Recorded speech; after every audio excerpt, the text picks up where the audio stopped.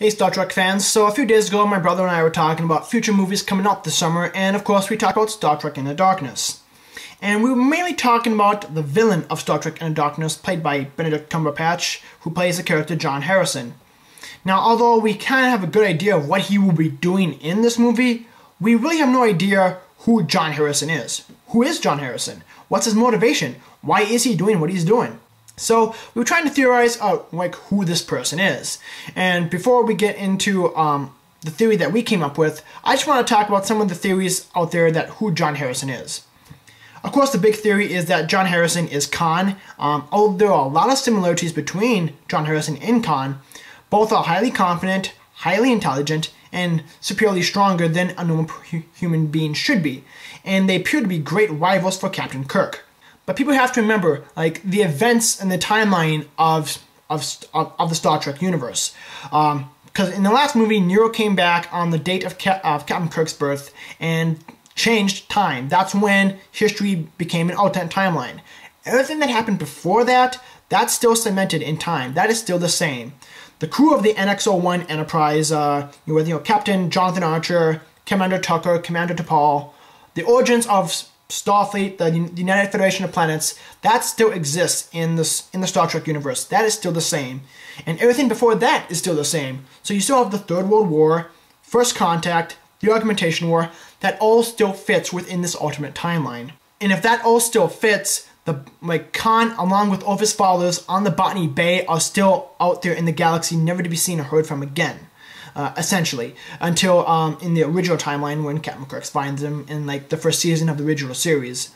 But just so to think about that, clearly he cannot be Khan unless somewhere between between this movie and the last movie, Starfleet did find the Botany Bay, in which John Harrison is secretly Khan. I mean, yes, is it a possibility? Absolutely, but I think it's a bit far-fetched, and I just think, why go back to an old villain when you can clearly, make something better, make something more interesting?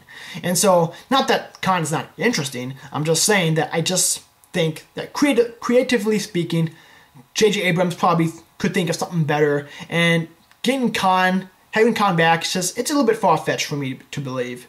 Now the other big theory out there is, which is more highly unlikely and kind of fun to think about, but it's the one that I think is completely BS. But some people think that John Harrison is a future evil version of Jean-Luc Picard.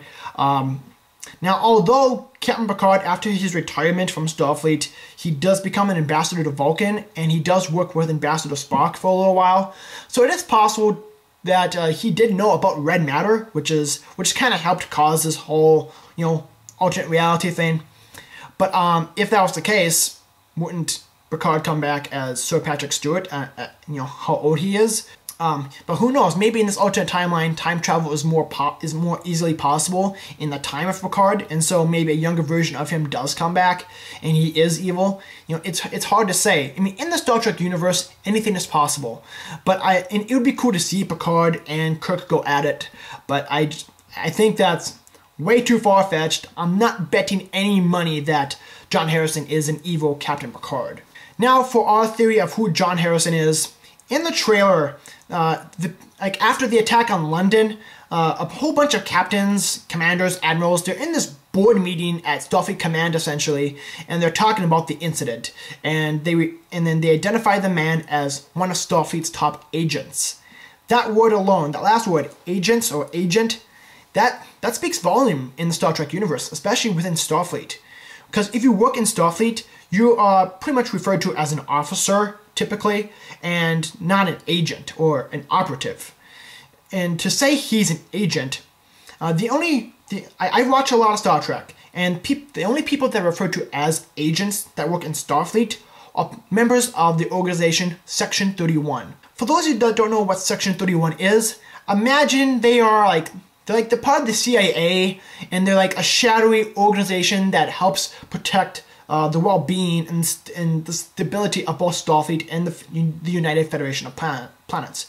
What they do is controversial, and they have been known to kill certain targets, but all for the well-being of Starfleet and the Federation and its citizens. Now, with John Harrison doing all these things, has John Harrison gone rogue as a Section 31 rogue agent, or has Section 31 in its entirety gone rogue?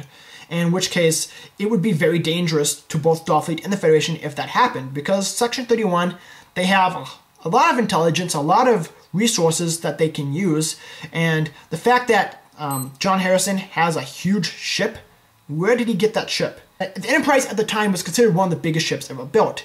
Where did this other ship come from? Who built it? I mean, obviously you can't build something that big in secret, or can you? Maybe Section 31 did something. Maybe they had the resources and the knowledge and the people to create such a great ship. And then the other part of our theory is that John Harrison is an augmentation. In the trailer, John Harrison says, "I am better," in which Captain Kirk replies to, "At what?" And John Harrison says, "Everything," suggesting that John Harrison can do anything Captain Kirk can do, and he can do it better. He's highly confident, highly intelligent, which augmentations are.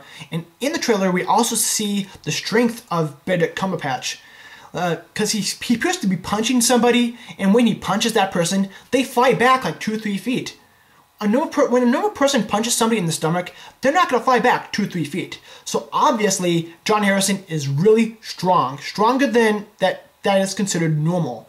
And then later in the trailer, John Harrison and Spock get on this fight on this transport going through the air or whatever, and people got to realize Vulcans are very strong.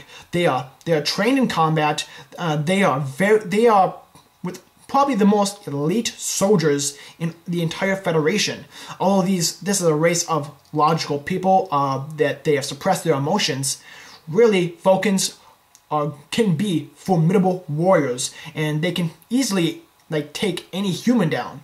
And with John Harrison be able to turn the tables and look like he's easily beating Spock, would show that he does have superior strength. And all these factors show that he could possibly be an augmentation, and that Starfleet has a few augments around just in case things go bad. But what happens when one of these augmentations decide to turn the tables on Starfleet and give them a bad day? Who do you turn to then? But that is our theory, that he's an augmentation and he is a possible member of Section 31. So what do you guys think? Did you like our theory, or do you believe that he is Khan, or an evil future version of Jean-Luc Picard? Let me know in the comment section below. But the only way we're going to know is wait for a few weeks and watch Star Trek in the Darkness in theaters. I'm really excited. I cannot wait for it.